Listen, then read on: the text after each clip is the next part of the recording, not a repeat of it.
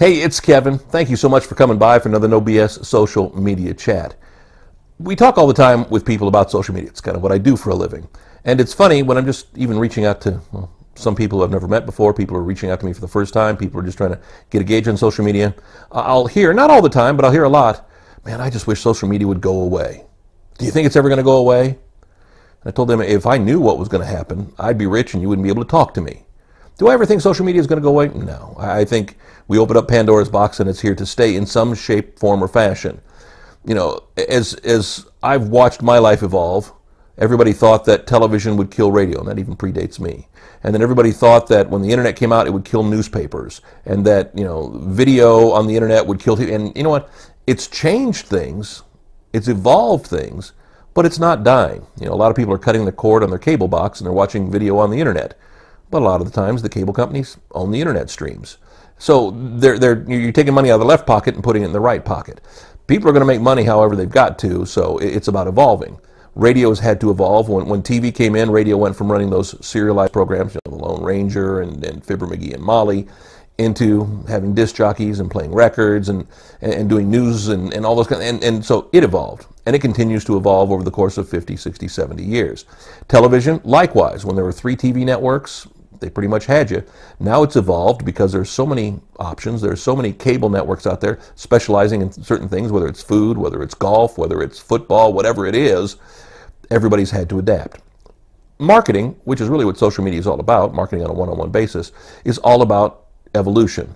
It ebbs and flows and changes and moves, and what works best for some doesn't work for others. You know, when I worked in radio, a lot of times radio stations would either buy billboards, they would buy TV commercials, they'd even do newspaper ads, trying to get people to switch their radio station, hoping they would just come and naturally punch in, but a lot of times they wouldn't, so they'd go to where they thought was the right place to go. And I had some people I worked with who swore that the only way to get new people to your radio station was through TV advertising. And I'd have other people say the only way to get them is right there in the car, and that's by putting up a billboard.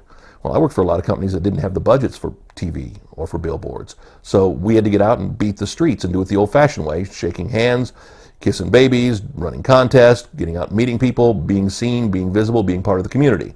Not the easiest way to do it. You can't just throw money at that problem. You got to throw people at that problem. But it worked for me many, many times over the years. Well, it's the same thing with social media. Some people will just try to throw social media, throw money at their social media problems. Hey, you know what? I'll just throw money at Facebook.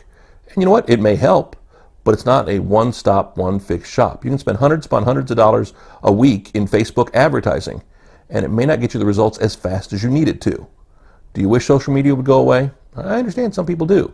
I'll be honest with you, when I finally realized what social media had the potential to become over a decade ago, it changed my life. I went from literally a lifelong radio career into a whole different field because I saw the future. I saw the possibilities.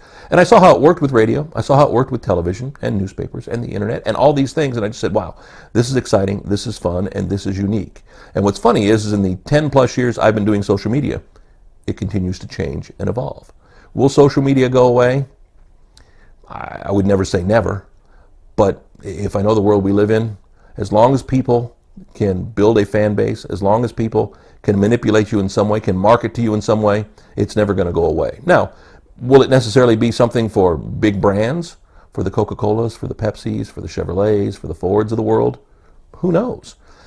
You know, they're putting more money into it now than they ever have before because it's obviously working. But a lot of people are having a problem with the return on results, meaning, you know, they put money into it and they want to see the results, you know, 10-fold or 7-fold or whatever the number is, and they're not necessarily seeing that easily because social media isn't working the same way that TV advertising or newspaper ads or billboards or whatever it was worked. They all had their own unique strategies. Even radio had a return on investment. You know, people expect automatically if I run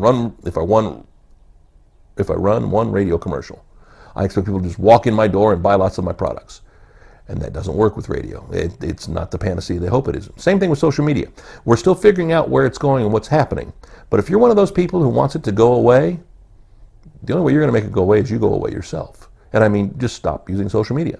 No one's putting a gun to your head and saying you have to use social media. I think you're missing out. I'm amazed at some of the people who still don't use social media, whether it's a business, whether it's people, whether it's celebrities, whatever it is. I understand why, but I see what they're missing. And I think you do too. It can be frustrating, and on a bad day, if you want it to go away, that's okay. There are some days I just wish it would go away too when I'm having a bad day. But at the end of the day, it's changed my life, and it changed the way we market to people. And that's exciting, and it's interesting. Whether it's good or not, well, the historians will look back in 20, 30, 50 years and tell us. Back next week with another No BS Social Media Chat. NoBSSocial.com, the place you can find all these videos. Find us on Facebook, find us on YouTube. We post them up wherever you found us this week. Again, we'll have them there next week. If you want to find me personally, real simple. My phone number, my email, they're all coming up at the end of the video. Let's chat.